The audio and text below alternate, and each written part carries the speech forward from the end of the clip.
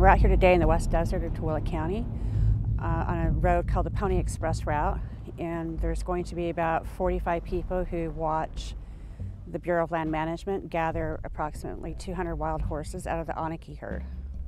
The Onaqui herd is pretty famous. They're beautiful horses, they're colorful, and people come from all over the world to watch them and take photographs of them.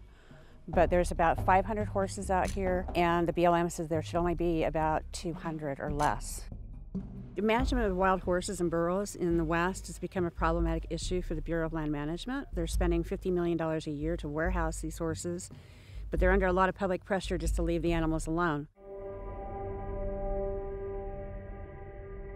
Welcome everybody out here on our Onaqui, first day of our Onaqui Wild Horse Gather. My name is Gus War. I'm the State Wild Horse and Burro Program Manager for BLM Utah. These horses that we're going to gather today have just kind of continually increased, and over time that's where they've come from. Where did they originate from? Early ranchers, you know, up on the Cedar Mountains. That was some military remounts way back when.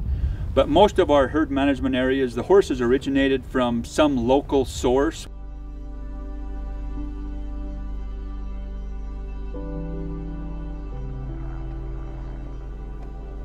It looks like they're bringing in the first bunch of horses.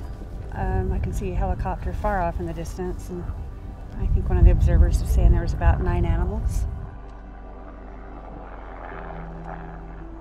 I think we're about a mile away from where the actual trap is.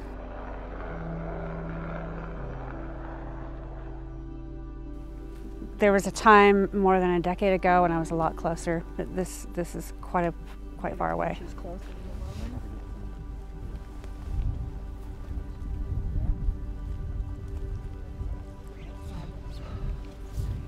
You seem pretty emotional about this. Should be. There's no empathy in this administration. There's no empathy in BLM. These horses were here long ago. It's their land. So these are our horses. You know, this is our land. These are our horses. So yeah, I am emotional.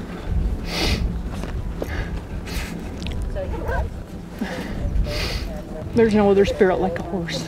So what would you prefer them to do? Leave them alone. Let predators back to help keep the herds down. When they came in and they did the ban on slaughter, it totally changed the dynamic of the horse world.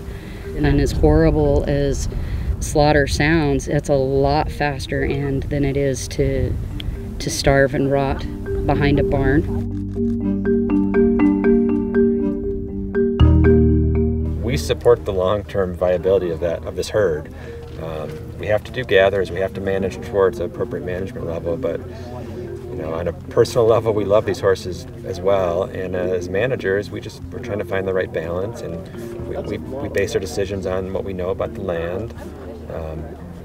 But getting people out there to see those horses up close and personal, that's some of the smiles you see out there when we go out and check on the horses and see people visiting. Like, that's awesome.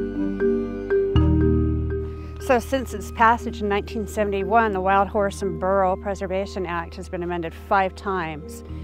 The last time it was amended, according to Gus, the politician who is able to tackle this controversial issue was not re-elected. And so there's a lot of management approaches that could be changed if Congress was willing to take on this issue. But it is such a political hot potato, nobody wants to. And so thus we get to this stage where the federal government insists there's too many horses on the range.